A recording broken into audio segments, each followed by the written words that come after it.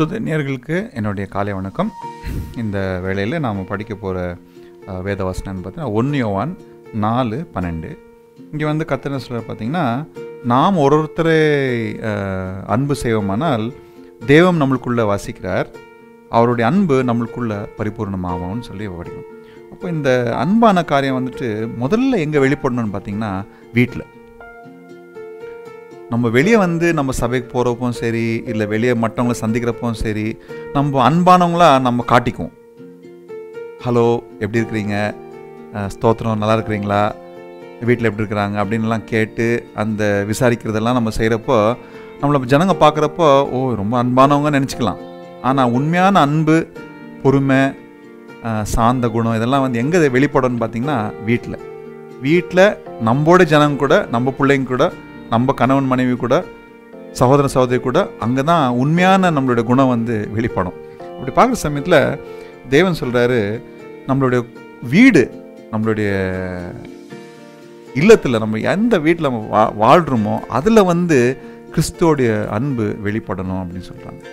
அது எப்படி வெளிப்படணும்னு சொன்னால், சந்தோஷமான வார்த்தைகள், சந்தோஷமான முகத்தோற்றம், எப்போதும் சுள்ளுன்னு இருக்கிறது, எப்போதும் கடுக்கடுப்பாக இருக்கிறது, எப்போதும் சிடிச்சிடுன்னு இருக்கிறது, எப்போதும் எரிச்சல்லையே இருக்கிறது, அந்த மாதிரி ஒரு குணம் வந்து கர்த்தருக்கு பிடிக்காது. அந்த மாதிரி வீட்டுங்களில் வந்து தேவதூதர்கள் வந்து என்ன செய்ய மாட்டாங்க, வாசம் செய்ய மாட்டாங்கன்னு நம்ம பார்க்குறோம்.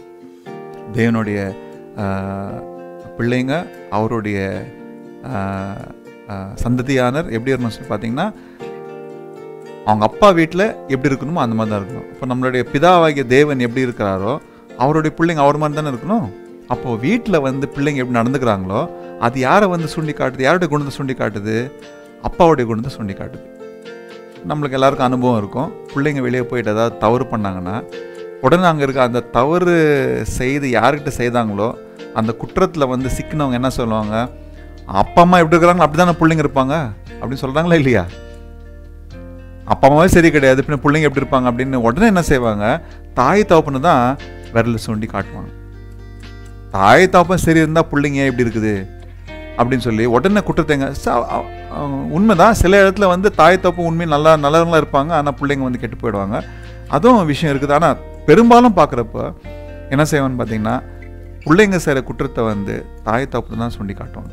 அப்போ அது போல் இருக்கிற சமயத்தில் நாமெல்லாம் நம்ம பரம பிதாவாகிய தேவனுடைய பிள்ளைங்களாக இருக்கிறப்ப, நாம் இந்த உலகத்தில் வந்து தவறு பண்ணுறப்போ யாரை சுண்டி காட்டுவாங்க, நம்ம பரமபிதாவை சுண்டி காட்டுவாங்க. அவருடைய பிள்ளைங்கன்னு சொல்கிறாங்க, எப்படி இருக்கிறாங்க பார், அவங்களுக்குள்ளேயே அன்பு இல்லை, அவங்களுக்குள்ளேயே சண்டை, விரோதம், வாக்குவாதம், எரிச்சல், பொறாமை, இந்த மாதிரி பல விதமான காரியங்களை வந்துட்டு சுயநலமான ஜீவிதம், மேட்டிமை, அகந்தை, இதெல்லாம் வந்து நம்மள்கிட்ட இருக்கவே கூடாது, காண்டவே கூடாது. ஆனால் இதெல்லாம் வந்து எங்கே அபியாசிக்கப்படணும், எங்கே இதெல்லாம் ட்ரைனிங் ஆகணும்? வெளியே போயிட்டு காலேஜில் படிக்க முடியுமா? இல்லை வெளியே போயிட்டு இந்த மாதிரி குணத்தை வர்றதுக்கு ஸ்பெஷலாக காலேஜ் இருக்கா? கிடையாது. இதோடைய பள்ளிக்கூடம் எங்கன்னு பார்த்தீங்கன்னா நம்மளுடைய வீடு தான். அப்போது வீடு நம்ம என்ன செய்யணும்னு சொல்லி பார்த்தீங்கன்னா, அந்த இடத்துல கர்த்தர் நம்ம வீட்டில் இருக்கார் அப்படின்னு சொன்னால், கர்த்தர் அவருடைய பரிசுத்த ஆவியின் மூலமாக நம்மளுடைய மனசுலேயும் நம்ம இருதயத்துலேயும் நம்மளுடைய வீட்டில் அவர் தங்குறார் அப்படின்னு சொன்னால், அவருடைய பரிசுத்தமான தேவதூதர்கள் நம்மளுடைய வீட்டில் தங்கணும்னு சொன்னால், நம்மளுடைய வீடு முதல் கிறிஸ்துவ வீடாக மாறணும். அப்போ அந்த கிறிஸ்துவ வீடாக மாறுறது எப்படி? முதலாவது நம்ம ஒருத்தரோட ஒருத்தர் அன்பு காமிக்கணும். அன்புன்றது என்னது நம்மளுக்கு எல்லாருக்கும் தெரியும். 1 கொரிந்தியர் 11 முழுசாக அன்பை பற்றி தான் பேசுது. அப்போ அன்பு என்ன செய்யாது, நல்லதை தான் அது விரும்பும், கெட்டதை சகிக்காது. அன்பு வந்துட்டு தீங்கு செய்யாது, அன்பு வந்து நல்லதையே செய்யும். அப்போ அப்படி இருக்கிற சமயத்தில் வீட்டில் வந்து நம்ம மெயின்லி நம்ம வந்து அன்பு காட்டுறது எப்படின்னு பார்த்தீங்கன்னா நம்மளுடைய வார்த்தையால், பேச்சினால். அப்போ நம்ம அன்பாக பேசுகிறது முதல் கற்றுக்கணும். வீட்டில் வந்து அன்பாக பேச சில பேர் என்ன பண்ணுறாங்கனாக்கா, அன்புன்றது அப்படியே சிரிக்கணும், இப்படி செய்யணும், அப்படி இல்லை.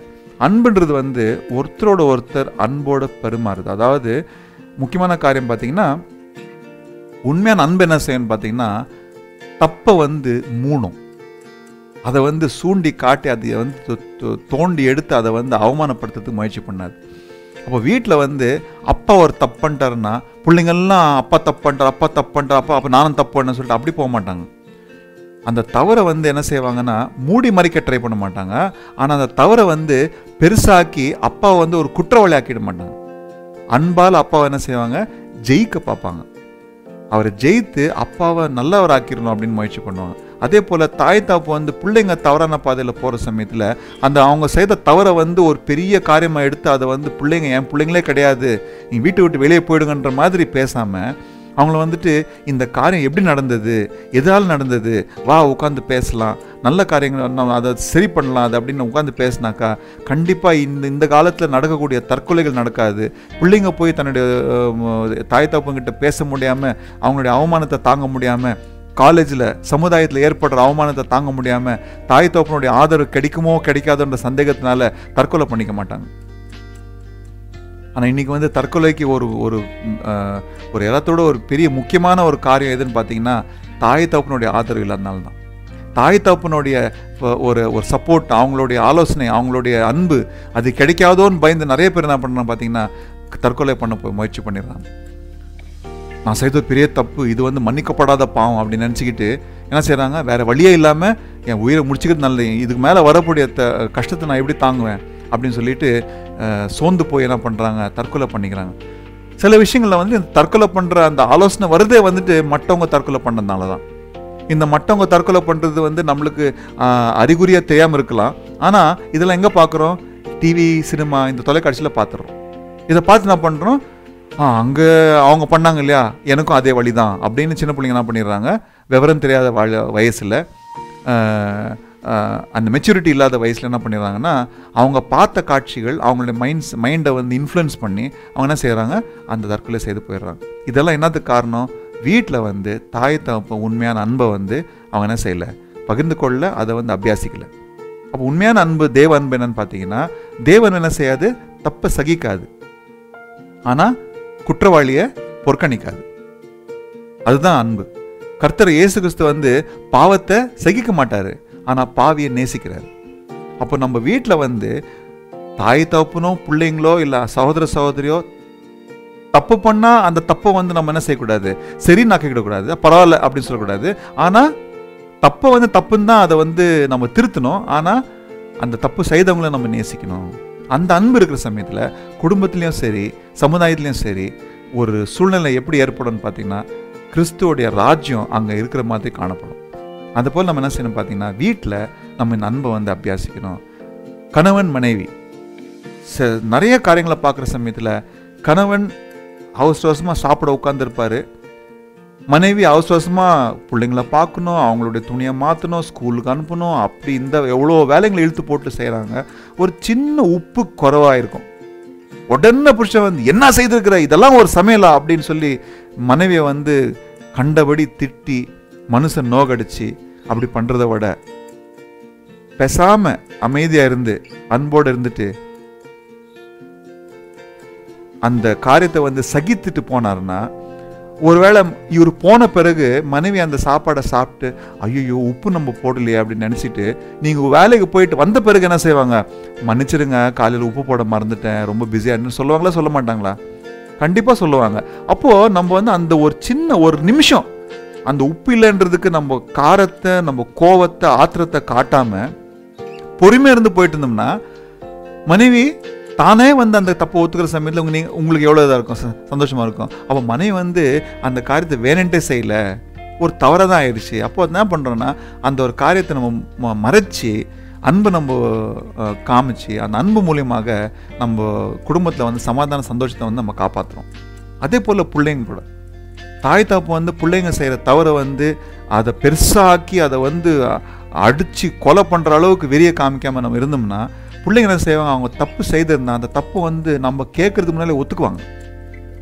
அப்பா என் கையில் இவ்வளோ தப்பு ஆயிடுச்சுப்பா, சாரிப்பான்னு அவங்களே வந்து கேட்டுருவாங்க. ஆனால் நீங்கள் அந்த அன்பு காமிக்காமல் நீங்கள் இருந்தீங்கன்னா பிள்ளைங்க வந்து அவங்க சேர்த்த தவறு உங்ககிட்ட ஒத்துக்கவே மாட்டாங்க. கடைசி நிமிஷம் மாட்டிக்கிட்டு வேறு வழி இல்லைன்றப்போ அப்போ தான் வந்து தப்பை ஒத்துக்குவாங்களே வெளியே மற்ற சமயத்தில் மற்ற காரியத்தில் அந்த தப்பை வந்து தானாக வந்து அப்பாவோட ஒரு தப்பு நடந்து போச்சுப்பா என்ன பண்ணு தெரிலப்பா அப்படின்னு வந்து என்ன செய்ய மாட்டாங்க, பேச மாட்டாங்க. அப்போது எதுக்காக இந்த காரணம், வீட்டில் வந்து அன்பு நம்ம அபியாசிக்கலை, கிறிஸ்து அன்பு வீட்டில் இல்லை. இப்போது நீங்கள் இப்படி ஆகிப்போச்சே என்ன பண்ணுறது, கர்த்தருக்கு மனம் திரும்புறதுக்கு நிறைய வாய்ப்பு கொடுத்துருக்குறாரு. அநேக நேரத்தில் நாம் நம்ம பிள்ளைங்கிட்ட போய் என்ன செய்ய வேண்டியதாக இருக்கும், அப்பா இல்லை பிள்ளையே மகனே மகளே நான் நிறைய தடவை அப்பாவை இருந்து நான் தவறு பண்ணியிருக்கிறேன், என்னை மன்னிச்சுன்னு கேட்க வேண்டிய சூழ்நிலை வரலாம். தயங்கக்கூடாது, கேட்டுடணும். ஏன்னா பிள்ளைங்க நம்மளை நோக்கி தான் அவங்க வாழ்கிறாங்க. நம்ம தான் அவங்களுக்கு எக்ஸாம்பிள், உதாரணமாக இருக்கிறோம். நாம் எப்படி இருக்கிறோமோ பிள்ளைங்க அப்படி தான் இருப்பாங்க. அப்போ அந்த கிறிஸ்துவ அன்பு நம்மளுடைய குடும்பத்தில் இருந்ததுன்னு சொன்னால் கிறிஸ்துவ சமாதானமும் இருக்கும், கிறிஸ்துவோடைய சந்தோஷம் நம்மளுக்கு கூட என்ன செய்யும், என்னென்றைக்குமே இருக்கும். அதை போல் ஒரு சந்தோஷத்தை, அதை போல் ஒரு அன்பை நம்ம குடும்பத்தை வளர்ப்போமாக. ஏன்னா அன்போடு இருந்து அன்போடு சாதிக்கிற காரியங்கள் நிலைத்து இருக்கும். ஆனால் கடினமான இருதயத்தோட குரூரமாக நம்ம நடந்துக்கிட்டோம்னா பயத்தில் தான் என்ன செய்யும், அந்த ஒரு காரியம் இருக்கும். ஆனால் பயம் இல்லாமல் அன்போடு செய்கிற காரியம் வந்து எப்போதுமே நிலைத்திருக்கும். இப்போ ஃபார் எக்ஸாம்பிள் பார்த்தீங்கன்னா, ஒரு தாய் தப்புன்னு சொல்கிற விஷயம் பாருங்கள். நீங்கள் பிள்ளைங்களை நீங்கள் வீட்டில் இருக்கிற சமயத்தில் பிள்ளைங்க நீங்கள் சொல்கிற மாதிரி நடிப்பாங்க, இருப்பாங்க. அந்த ஒரு விதமான பாட்டை போட மாட்டாங்க, செய்ய மாட்டாங்க. ஆனால் நீங்கள் வீட்டில் விட்டு வேலைக்கு போன உடனே கூத்தெல்லாம் ஆரம்பிச்சிடும். அந்த மாதிரி நீங்கள் உங்களுக்கு அந்த உங்களுடைய நினைவுக்கு அந்த ஒரு காரியம் வந்துருச்சுன்னா எவ்வளோ வேதனையாக இருக்கும். என்னடா இது, நான் இருக்கிற சமயத்தில் பிள்ளைங்க ஒரு மாதிரி இருக்கிறாங்க, வெளியே போன பிறகு வேற மாதிரி ஆயிடுறாங்களே அப்படின்னு சொன்னால், அப்போனா இது வரைக்கும் அவங்க கீழ்ப்படிஞ்சது, உங்ககிட்ட நல்ல பிள்ளைங்க நடித்தது என்னது, உங்கள் பயத்தினால, அன்புனால கிடையாது.